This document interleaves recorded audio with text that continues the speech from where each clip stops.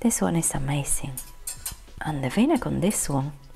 Christmas is upon us, and here I'm bringing you 5 different outfits for Christmas Eve, Christmas Day or New Year's Eve, so you can look amazing with little money and a bit of love to sew some remnants together.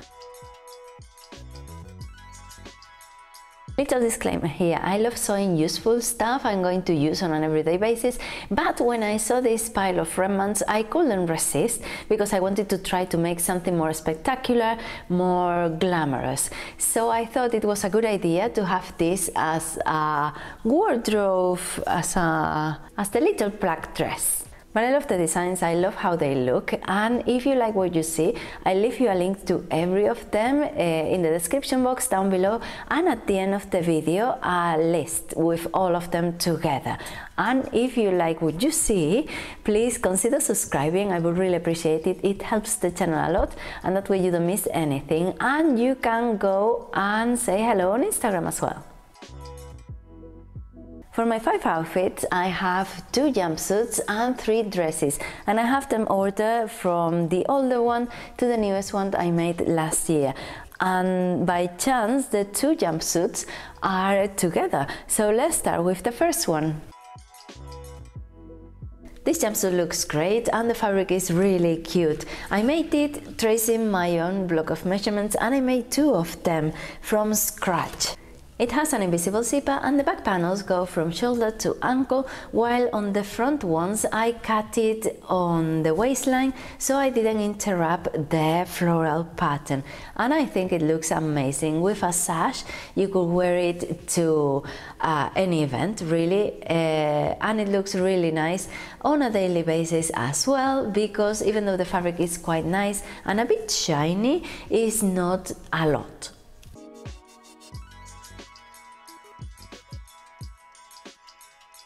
I mean, you can't argue this is like a killer outfit, can you? I made it from 2 really cheap remnants I found in the remnant box.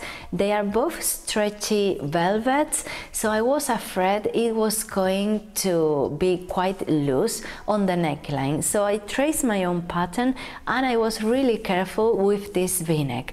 And to avoid cutting it on the bias, like you can see it now, I cut it on the grain. So this bit is on the grain and the rest is on the bias. So that way it doesn't stretch as much, and as well I have it has a lining on the inside with cotton, so it doesn't stretch at all, poplin.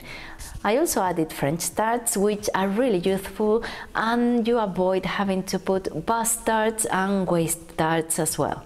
And the trousers are just a simple pair of trousers cut from my own block of measurements, and it has an invisible zipper on the back. I love it as it is, but you can also add a belt or some other accessories if you like it, even though I think because it has 2 different fabrics, it's already giving a really glamorous vibe. Now you understand why I haven't worn any of this, don't you? On to the next one. I love this dress, I love the vintage vibe it gives. It's really elegant, really chic as well, and it's really easy to make. You can make it in 2 hours. Why is it easy to make? Because it has no closures, so no zippers or buttons or anything. So even for beginners, it's quite accessible. It has 2 front panels for the bodies that are pleated and they overlap, but the back only has 1. And then for the skirt you need to cut the same twice. And even if you make a mistake, you can easily change the look of it by pleating it a different way or gather it if you don't like pleats as much. And because I made it midi, I made a slit on the side, which is quite easy as well, because you just need to open the side seam and top stitch all around it. So even for beginners, it's quite easy, and you'll have a lovely dress that doesn't go out of fashion at all. Tell me if you make one.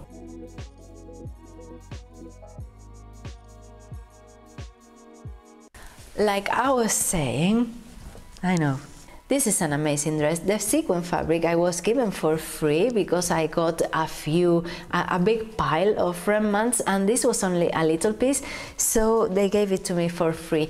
And it has a trick because I would have liked it to be a whole mini skirt, but it's not. It's just what you can see. Basically, it's hiding this side, this hip, but it looks amazing either way. It doesn't move at all.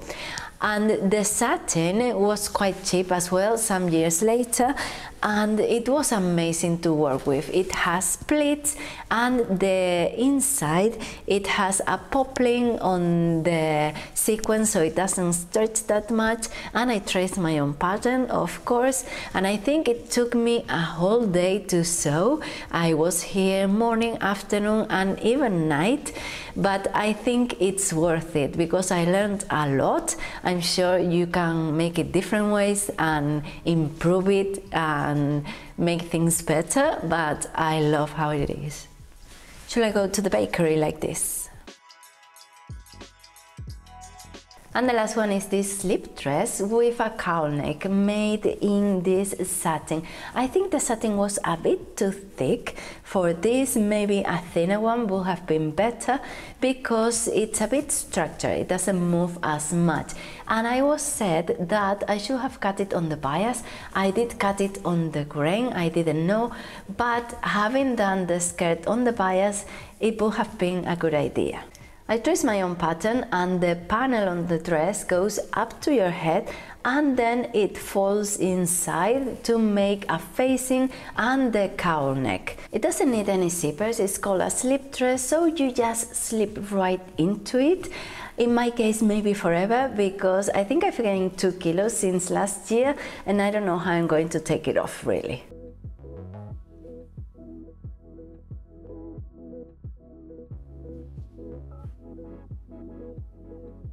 So these are my ideas for a Christmas Eve, Christmas Day and New Year's Eve outfit. I hope you've enjoyed it and you give it a go.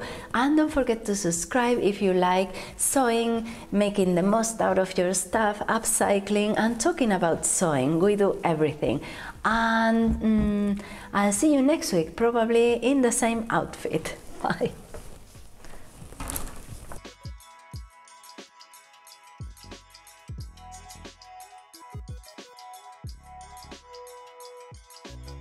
Bueno, este vestido es súper... Uy, no está el micro puesto.